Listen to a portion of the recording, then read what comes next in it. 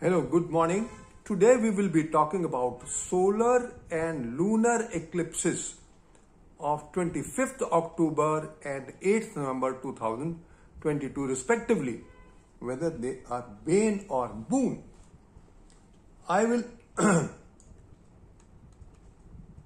Eclipses have great importance in the mundane astrology as they represent the peak of the energy discharge, and their periods of influence extend over considerable period of time.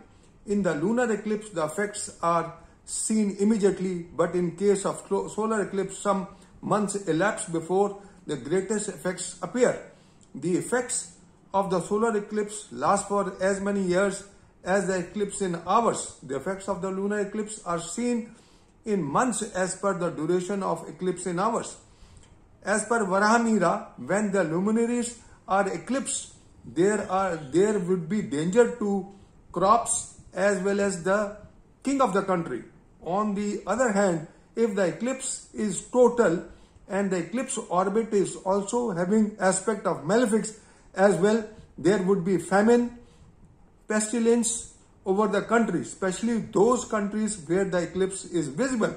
Since the two eclipses, lunar and solar, are taking place in the cardinal signs, the effects will also be over soon. In the case of solar eclipse on the 25th October 2022, there is also aspect of malefic retrograde and fallen Saturn on the eclipse point and on the eclipse orbit. Hence, the effects would be more as mentioned above. Varahamira has further said that should a solar eclipse be followed by lunar, people will become unruly and unjust in their behavior and couples will be at loggerheads. This is what is happening. First, the solar eclipse is taking place and then there is a lunar eclipse. Warlike and alarm bell for global recession.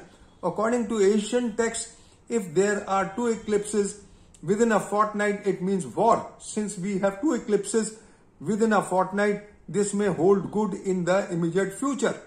Rashi and Nakshatra Sanghata Chakra indicate warlike situations because there is Veda between Mars and Saturn. As per Jatak Parijat combination for global recession, since I've already mentioned in my previous videos also that when Saturn aspects Jupiter by third aspect or 10th aspect and also has aspect on Rahu and Ketu, then it is time for global recession. And it is parallel to the planetary positions which were as per the Jatak Parijat at the time of .com bubble bust in March 2000 and in March 2020 when we had the COVID-19 market crash. Solar eclipse of 25th October is taking place in the nakshatra of Swati. The duration of the eclipse is 41 minutes, so it is not the eclipse effect will not be for 1 year, it will be for about 8 months. The eclipse would be visible from the parts of Europe, Northeast Africa and West Asia. None of the eclipse would be visible in southern eastern part of Africa, East Asia, Australia, North America and South America continents. It is written in Brihat Samhita that eclipses in Aries sign, because this sign is Aries, a Libra in Swati Nakshatra, Aries sign would set forth cyclones and disputes with other states. The solar eclipse is taking place in the Aries sign Libra, hence the signification will spout with dimension as mentioned. People of Avanti and Ramta region, western boundaries near Saya mountains will be influenced the most. Virtuous people, inhabitants of Darshana city, Maru and Kachapa region will come to grief. Effects of the Lord of the eclipse sign is placed in the 8th house. Since the eclipse is taking place in the 8th house, because Pisces sign is rising and eclipse is taking place in the 8th house, The 8th Lord is also placed there and is afflicted badly. Since the solar eclipse on the 25th sign is Libra, and the 8th house is afflicted badly, and the 8th Lord is afflicted badly, and the 8th Lord is Venus, there may be serious accidents and death due to rail and air accidents. The chart, you can see the chart for yourself. The chart is of Pisces Lagna, as I mentioned. So the day is Tuesday and the Lord is Mars and placed in the Yama of Virgo, the 7th house of the chart, and the Yama Lord Mercury is ill placed from the house of eclipse, the 8th house and 8th Lord. Hence, this parameter is explosive, and since the sign Lord Venus of the eclipse is also in the 8th house, there may be serious accidents and death due to this parameter. More so, Saturn aspect this sign from the 10th strong aspect. The 8th Lord Venus is also totally combusted, and there is also exchange of stars between the 8th Lord Venus and Rahu placed in the 2nd house. This shows that event related to air disasters and serious accidents. 2nd house is the financial position of the country, which may be influenced adversely since Rahu is placed there. Jupiter as the Lagna Lord in the Lagna but afflicted since retrograde and having aspect of fallen Saturn, people will be prone to flattery, exertion and overspending. Government monetary policies may influence the people adversely and people will react. Mass representation may be there. 4th house has Mars, so fire, earthquake, trouble to government, mining disasters, not good for the property market. On the positive side, Mercury in the 7th house is exalted and forming a Panch Mahapurush Yoga, treaties and commercial agreements, diplomatic success. 8th house is Mars, because the eclipse is taking place in the 8th house, mass tragedies, underground wealth, full fall of the government, death of important persons, earthquake of dimension, volcanoes, epidemics, lunation in this house. Sun in the 6th Lord and Moon the 5th Lord of speculation and entertainment industry. Since there is aspect of Saturn here, denotes death of 5 circles and among notable people, including especially women in the Bollywood and in the political sector. Since female planets are placed there, the 8th house under reflection, death of important female artist, musician, actor, actresses is possible. Since Ketu is placed there and afflicted death like accidents, explosions, suicide and mysterious deaths. The luminaries are in the star of Swati, indicates movement like riding of vehicles, journey, construction. Swati is straight and forward looking, hence all these activities which require movement will be disrupted. 11th house, Saturn fallen and retrograde in the 11th house and Lagna and Jupiter retrograde. Aspects the Lagna and Jupiter in the Lagna and the eclipse house, the planets in the 8th house. This will add fuel to the fire. There will also be representation by the public against the government orders. Strikes, riots. Mars also aspects Saturn from the 4th house and afflicts Saturn fallen and retrograde in the 11th house. 11th house becomes a problem when there is a afflicted planet there. It becomes a liability. So whatever orders and policies will be changed, they will become liability. The affliction to the house of the eclipse and the 8th house is most critical parameter in the solar eclipse. The sun and moon both are in the 8th house, shows untoward happening for the head of the country and the states. Sun and moon are also life-giving planets. Under afflictions also shows loss of lives. The 2 planets Jupiter and Mercury in own house is some saving since forming Panch Mahapurush Yoga.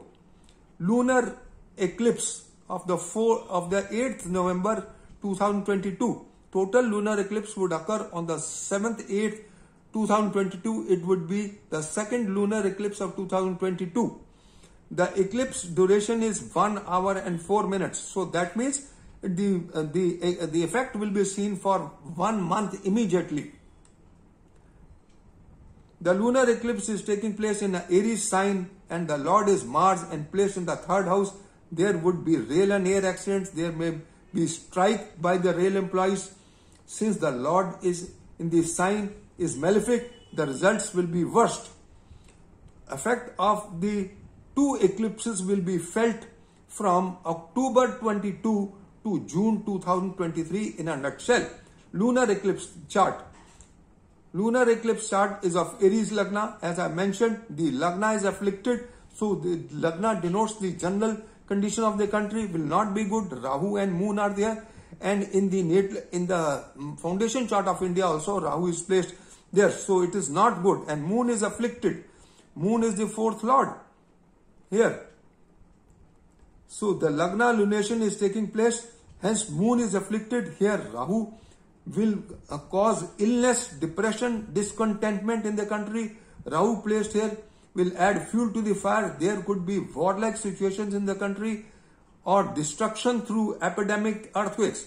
It may lead to war with neighboring countries, communal tensions, anarchy and disruption of natural functions of the government. Crime, murder, rape, dacoity, robbery will be order of the day. People will have no faith in the religion. People will tell lies to attain their objects. There will be mass tragedies like Bhopal gas tragedy. Rahu in the Lagna is also there in the foundation chart. Mars in the third house, rail and air accident, fire explosion and border clashes. Seventh house is war disputes. Just see the number of planets in the seventh house.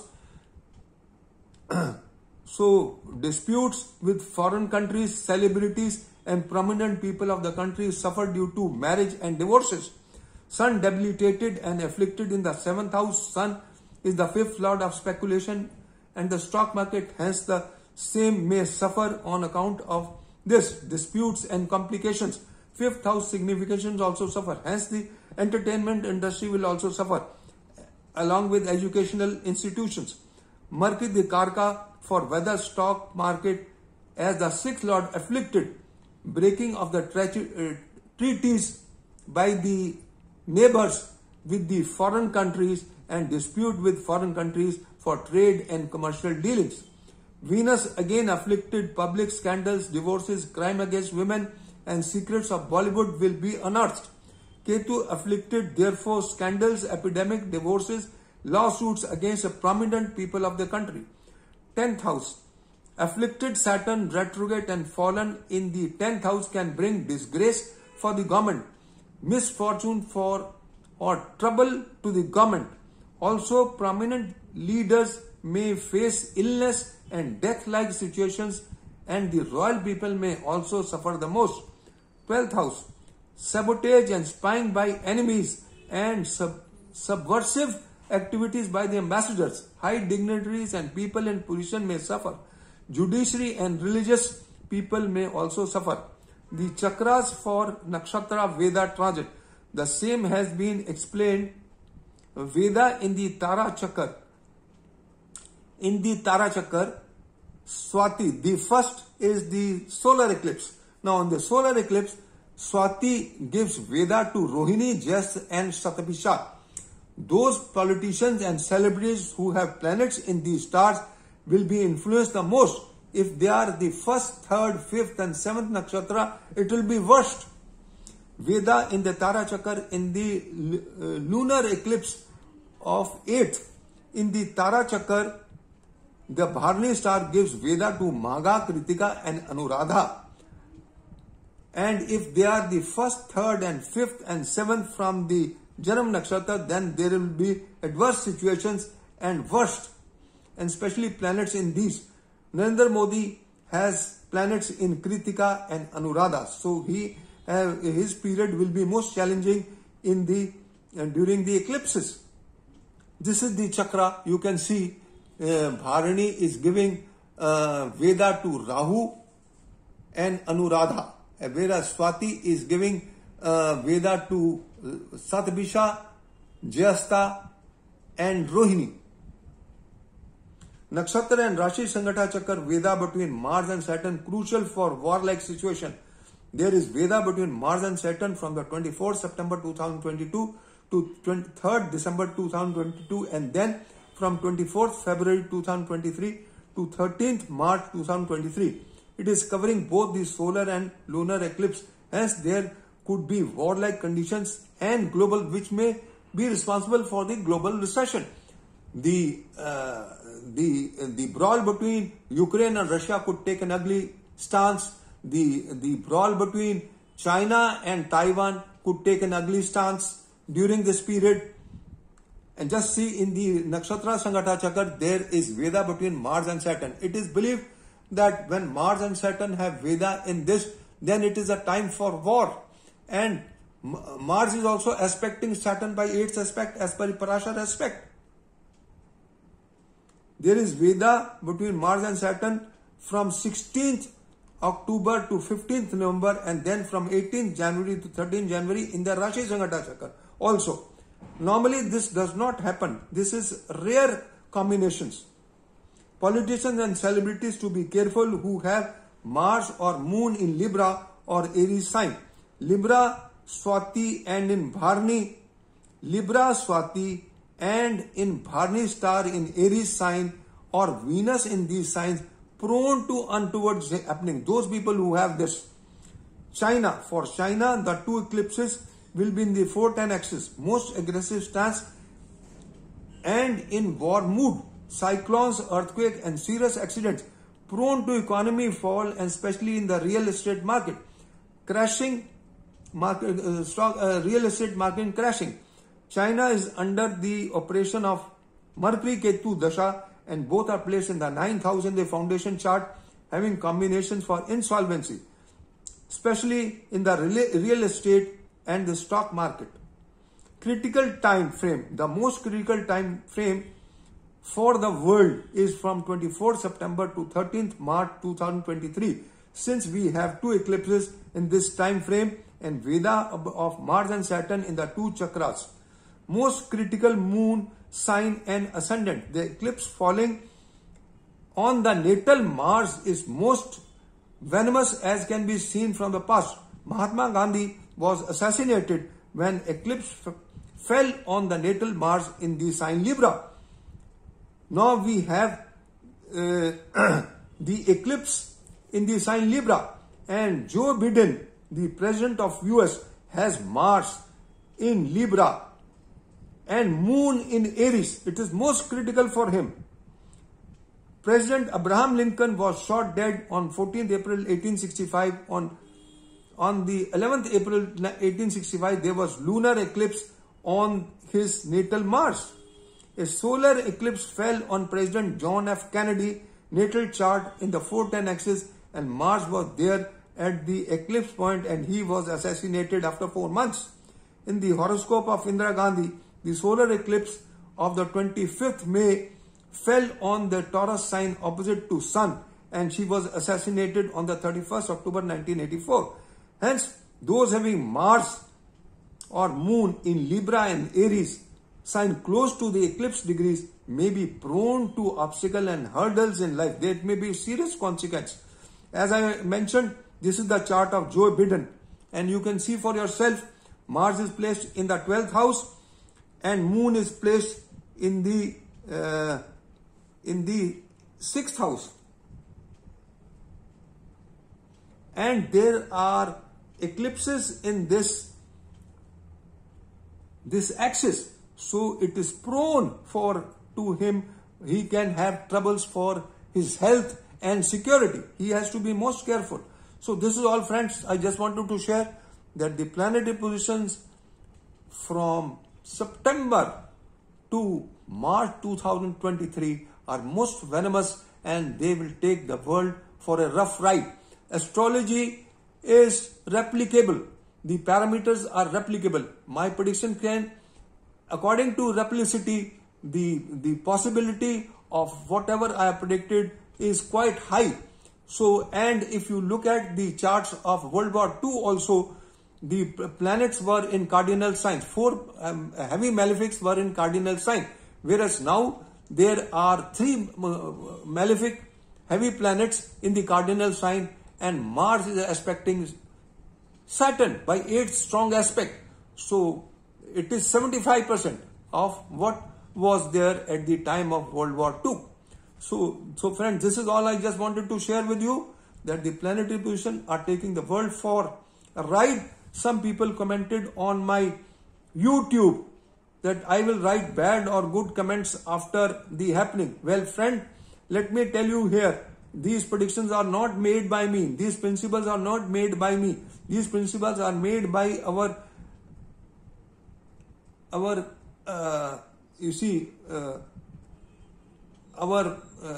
learned astrologers in the past and the classics which I have written, and my predictions are on those classics. It is not, I cannot be blamed. If it doesn't happen, the classics have to be blamed. Rapacity, whatever is happening, I am using the past to predict the future. So if it doesn't work, that means the classic principles may not work. It is not me who have made it. So please bear this in mind, and my disclaimer clause is applicable. Please bear in mind that whosoever invests according to my predictions, he will be doing at his own risk and fancies. And this is only for educational purpose and the upcoming astrologers to see how you can predict on the eclipses and the other chakras which I have used, which no astrologers in the globe has used. I have used all the chakras, and let me see. I wish all the best in this difficult period, that all should come out strongly, especially for those people who have planets, as I mentioned, in the nakshatras, and especially in Aries and Libra would be the worst, especially those who have in Bharani and Swati. So this is all, friends, I just wanted to share. Thank you very much for listening to me. Have a good day. Bye bye.